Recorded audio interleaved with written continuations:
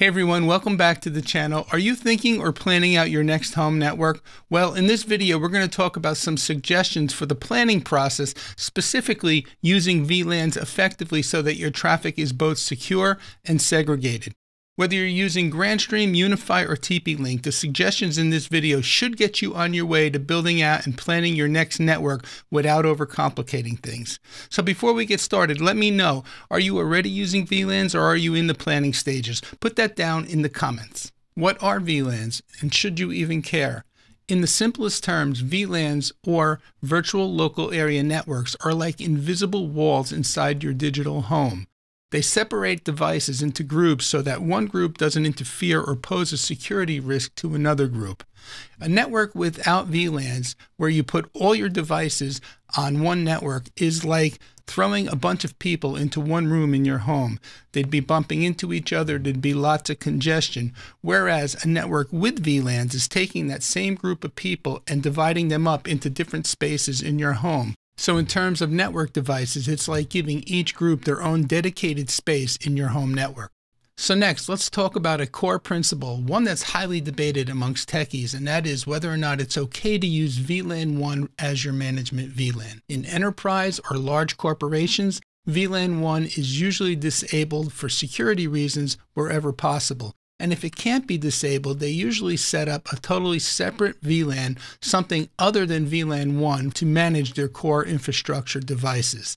However, in a home network setup, there is a smart, balanced approach. If you choose to use VLAN 1 as your management VLAN, that means your routers, your switches, and your access points all live in that VLAN. No TVs, no computers, no smart devices. This keeps management traffic isolated and easy to maintain, and the best part is most network devices already come configured to use VLAN 1 for management by default.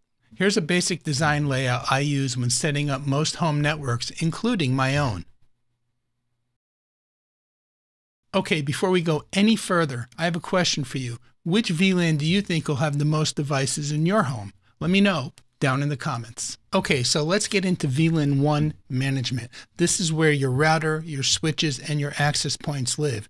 It's best practice to give these guys static IP address. That means IP addresses that do not change. This way you can find these devices easily on your network.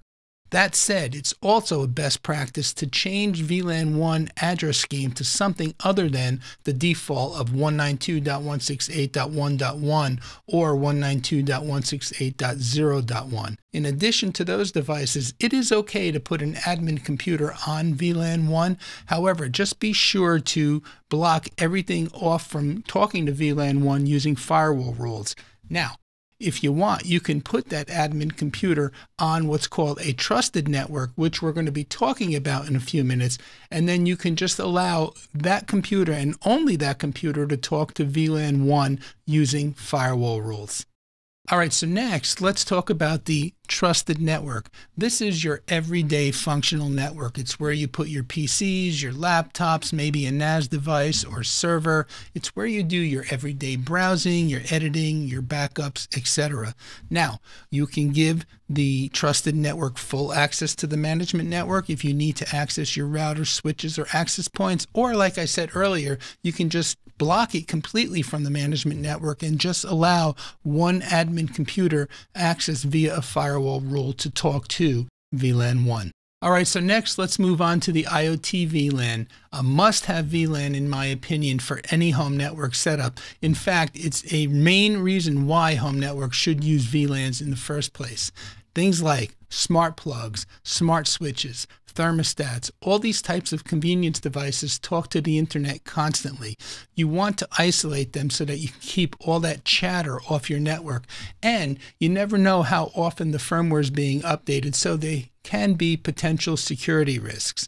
Now, it's okay to give them internet access, but you definitely want to make sure that they cannot talk to the management and your trusted networks, and this could be accomplished simply by using firewall rules. Next up, the guest VLAN. This is a VLAN that has internet access only, and it's a place where you can put your friends, family, and overnight visitors on the network to use your Wi-Fi safely. Now, do you need to have a guest VLAN? I guess it could be optional. Definitely not as important or must have like the IoT VLAN. However, that decision is totally up to you.